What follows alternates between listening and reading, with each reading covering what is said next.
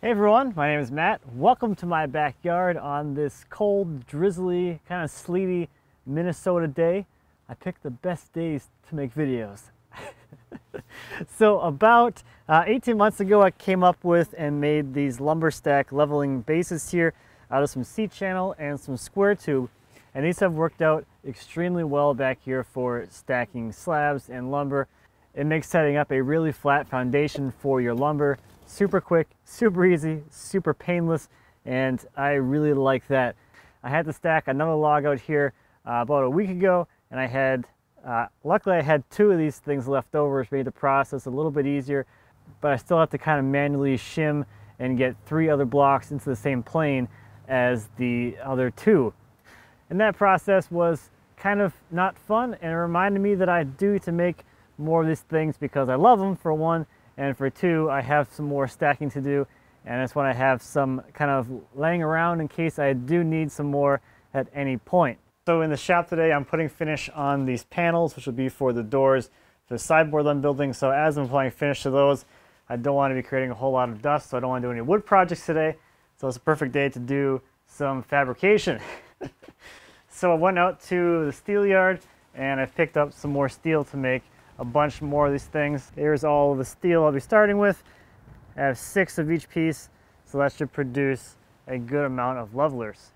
I also pulled out the offcuts from the last time I made levelers, so that should produce another 5 little 2-footers and then a single 1-footer right there.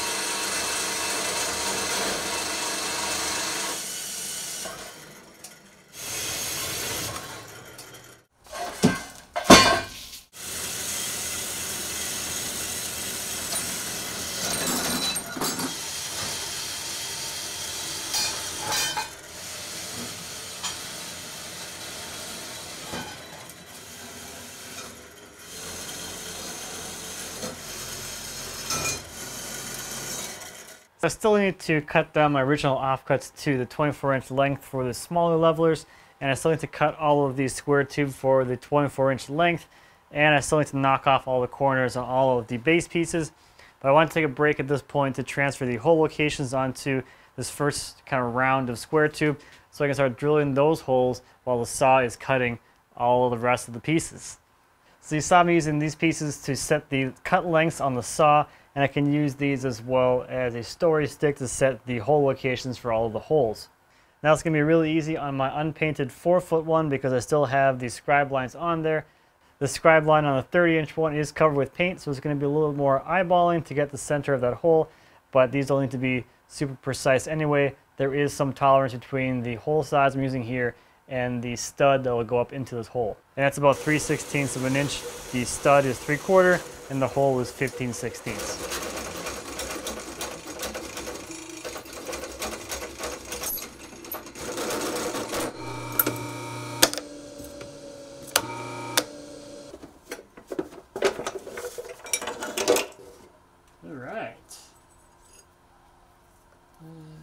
Well, guess I'll go find a new belt.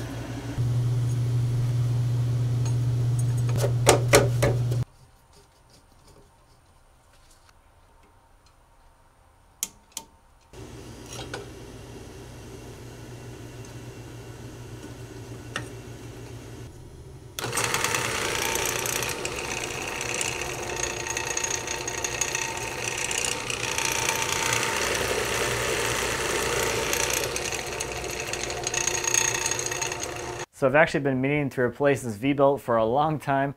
When I was building my bandsaw mill, this thing stalled so many times that I had actually worn a flat in the belt. So that's why I was making that knocking sound all the time. That's the flat going around the pulleys. But with that new belt in there, this thing should be a little bit quieter, and I'm guessing it's going to have better power transmission, so I should be able to drill the rest of these holes a lot faster. So with the drill press fixed, now I can continue on and get the holes drilled for the 2-foot levelers. So this is, I guess, day 2. So yesterday I was able to get all of the pieces cut to length, and I got most of the holes drilled here except for the 2-foot levelers. It was really nice having the saw in the shop because as it was cutting all the stuff, I was able to just be drilling holes, so it was just really efficient and it just felt more productive than usual. So all of the base pieces have the corners nicely clipped for a really cool look. And now I can lay out the holes for the 2-foot levelers and get those holes drilled. The layout's going to be the same on those as everything else. I'm just going to use 2 leveling bolts on these, so there'll be a little bit of a wider span than the other ones, but should still be totally fine. So these are laid out 3 inches in from the end, so I can mark those out, transfer the locations to all the pieces, and get those holes drilled. So all the holes are drilled, so before I start moving all the stuff outside to start welding and prepping and everything, I'm going to go around and just kind of clean things up and then get the stuff out of here. So the nice thing about this annular cutter is it does make some pretty small little shavings, so it makes cleanup really easy. I can just vacuum everything up with a shop vac, no different than if this was wood chips. I've also stopped using oil when drilling mild steel because it just makes cleanup so much easier. The chips and things don't stick to whatever they're sitting on, they don't clump together. Of course, people might argue that does reduce the life of the cutting tool, and on a twist drill, that's not something I particularly care about because I can really easily sharpen those. Something like this, it honestly doesn't seem to make much of a difference with those carbide teeth on there. It doesn't really need it for mild steel. So similar thing here on the saw. To clean it up, I can vacuum out the saw, the chip tray and everything, and I also can dump out my drop bin. I think I'll pull out some of these bigger pieces. These might come in handy for something someday, but everything else I'll just throw in the recycling.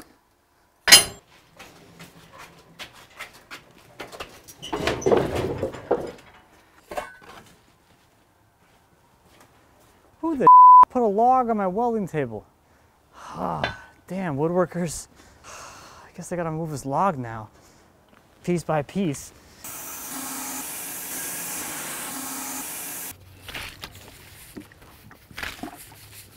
So that was my poor attempt at humorously trying to tie the stories of my videos together.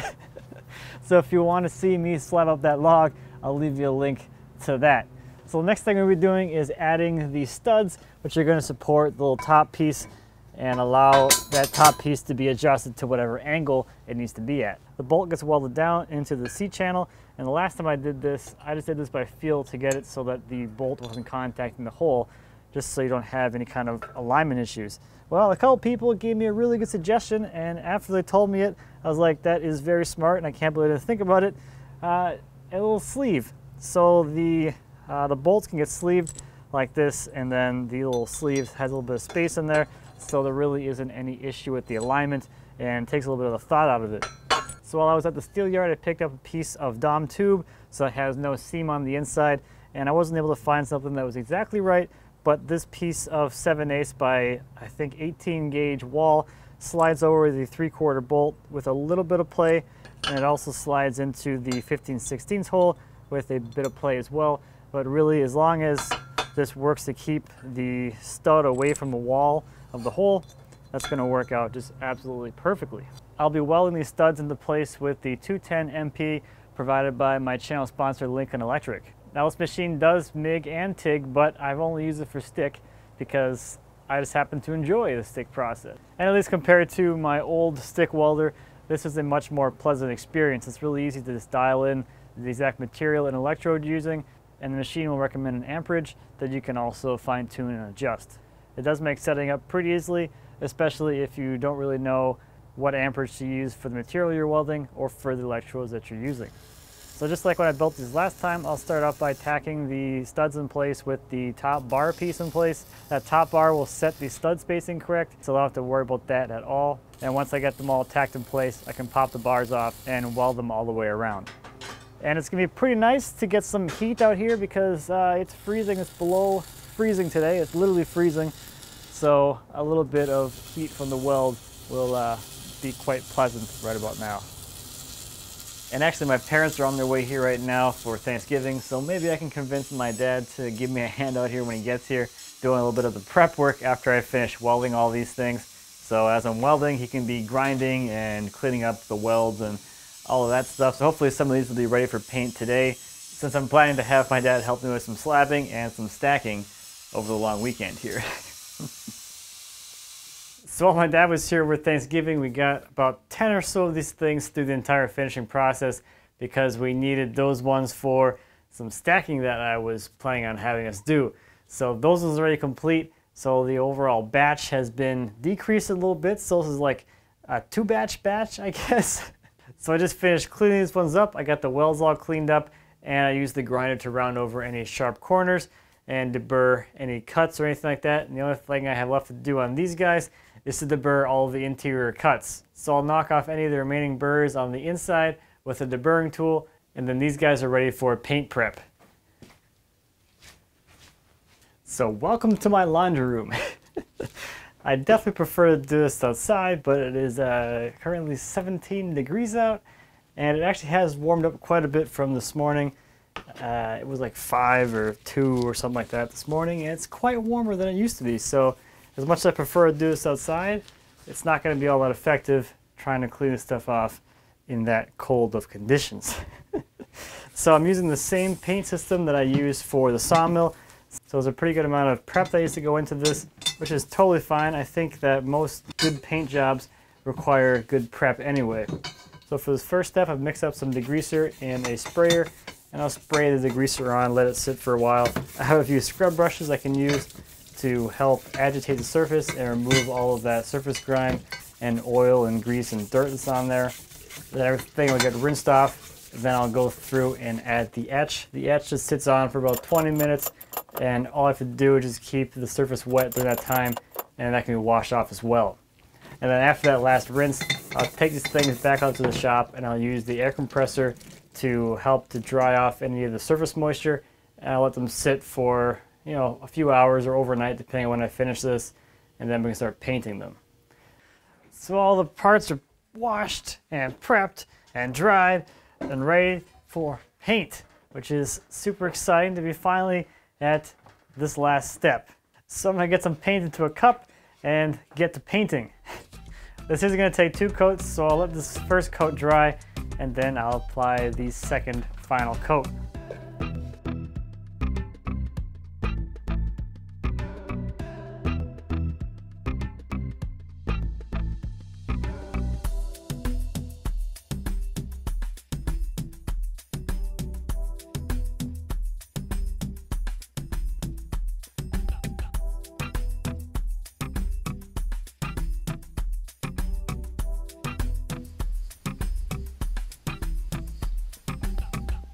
So I should be set for a little while on these things. At this point, I'm just happy to have some spares laying around.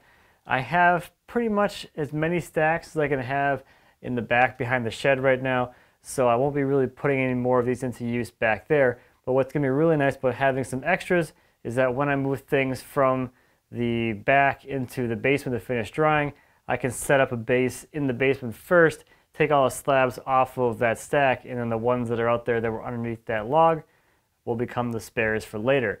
And the other thing in the back of my mind too is that a lot of times I tend to stack things in the driveway just to like temporarily until I have time or space to permanently stack them somewhere. So having a bunch of extra levelers will allow me to set up an actual base in the driveway that's actually flat, and the logs can technically stay there as long as they need to.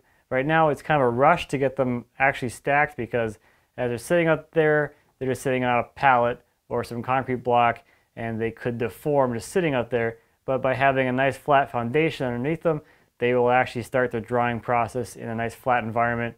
And in reality, if I really wanted to, I could leave them in the driveway until they're totally dry anyway.